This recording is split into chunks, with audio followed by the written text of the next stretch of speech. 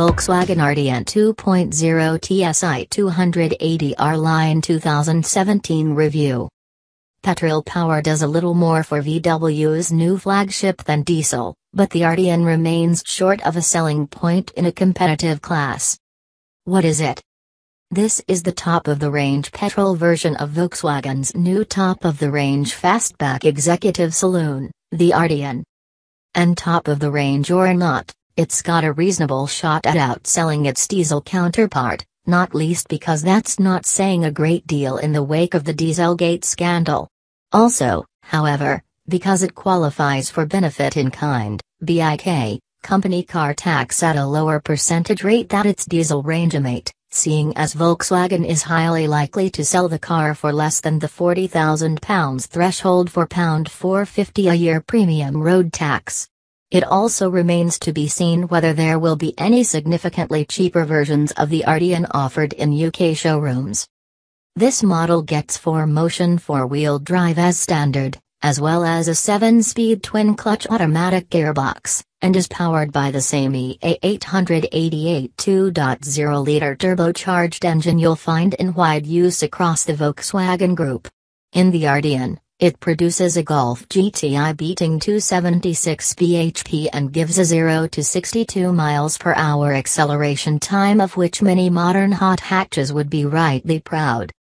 The Arteon will be offered to British buyers in 2 trim levels, Elegance and R-Line, with the latter getting lowered sport suspension springs to match its standard adaptive dampers. Our test car is in the latter trim. What's it like? As a rational proposition, the Arteon has plenty going for it, just as we reported last week of the diesel version. Style-centered executive options like this aren't usually so roomy, and interior quality and equipment sophistication is good. It's as the dreaded emotional purchase that the Arteon's case begins to unravel, because, to these eyes at least, it's certainly no style icon, and neither does it merit a place amongst the most engaging drivers' cars in this part of the executive saloon market. The engine walks Volkswagen's practiced line between hushed refinement and sporting aggression. It's hushed at low speed and at a cruise, getting a little bit noisier, no doubt with help from the car's stereo speakers, in sport mode. It's always matched very carefully to the automatic gearbox, allowing shifts to be delivered in a timely and smooth fashion.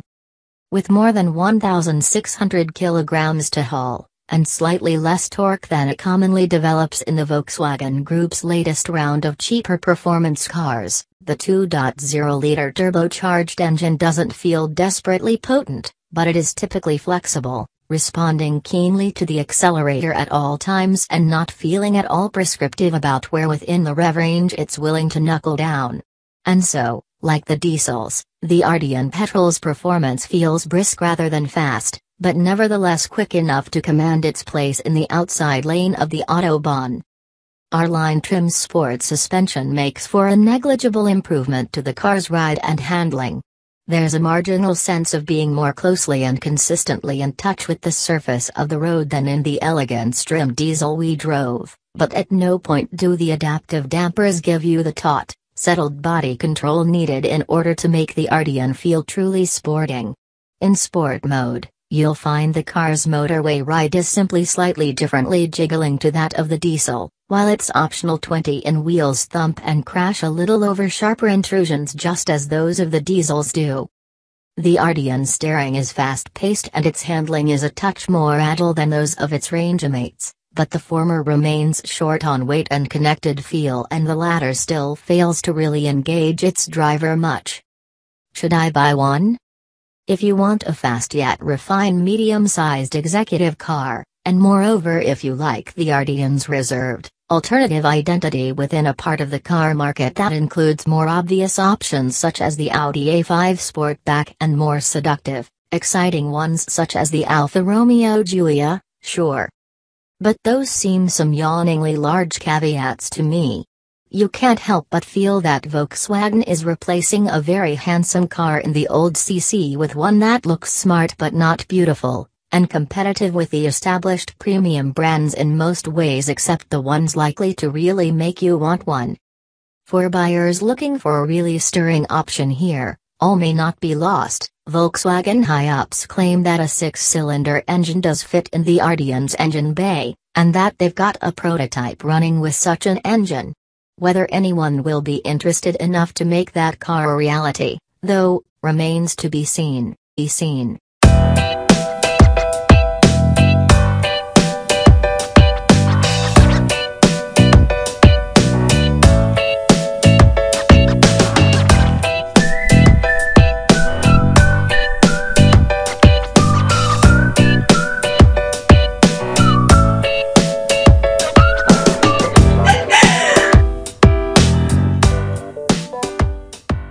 Skoda Octavia VRS 245 DSG 2017 review. The new range-topping Skoda Octavia VRS is pricey, but it's the most rounded and involving version yet. What is it? Skoda knows its place in the Volkswagen Group hierarchy. While colleagues at Seat, Volkswagen and Audi have a license to push higher up the performance hatch food chain, the Czech brand stoically champions its principle of putting value first. That means that its VRS performance sub-brand has been neglected of late, with Fabia versions axed despite a strong presence in top-level rallying and rumored plans of a superb VRS shelved in the wake of Dieselgate. The only car in Skoda's current lineup that's allowed a high-performance variant is the Octavia hatchback. As our earlier drive of the facelifted VRS showed, it's a creditable car but lacks the dynamic finesse its rivals offer. Now a new range topper has joined the lineup looking to address that. Previously the limited-run Octavia VRS 230 sat at the top of the pile, but for the facelift it has evolved into the VRS 245, with 242 bhp, which will not have a limited production run and is available in hatchback and estate forms. Updates over the regular petrol VRS model, which has the same output as the outgoing VRS 230, include work on the turbocharged 2.0-liter petrol engine, which gets a new turbo, oil pump, injectors, manifold, timing chain, fuel pump and pistons. As a result, 227 bhp becomes 242 bhp and 258 pounds-foot of torque becomes 273 pounds-foot. On the outside, there's some black detailing and massive, bling-up 19-in alloy wheels, as well as, importantly, and just like the earlier 230, an electronic differential on the front axle and a new 7-speed dual-clutch automatic transmission, all of which command a premium of £2,500 over the standard VRS. What's it like? The general flavor of the car is not dissimilar to the usual VRS qualities we're accustomed to. All of the positive traits remain: a flexible ride with a pleasant, well-built cabin and truly cavernous space. The boost in power is only subtle and shaves just a tenth of a second off the car's 0 to 62 miles per hour time, now 6.6 seconds, so it still feels free revving and powerful, if a little slow to build up the pace from low revs. It's also a little less impressive in the grand scheme of this segment now that other hot hatches are pushing the 300 bhp mark with all-wheel drive setups at a similar price bracket. But the biggest dynamic difference over the rest of the VRS range comes as a result of the e-diff. The VRS 245 is noticeably better at putting down its power out of corners than the standard VRS. It will still understeer, but not to the extent the standard model does. The agile front end is only let down slightly by steering which, although precise, light and quick, doesn't offer much feel and robs the driver of some enjoyment. Eco, Comfort, Normal and Sport drive modes are available via a VRS button on the center console that alters the steering, throttle response and gear shifts. In Sport, the car really livens up and the upgraded exhaust that the 245 gets sounds great, if a little artificially enhanced, while an individual mode lets you mix and match settings.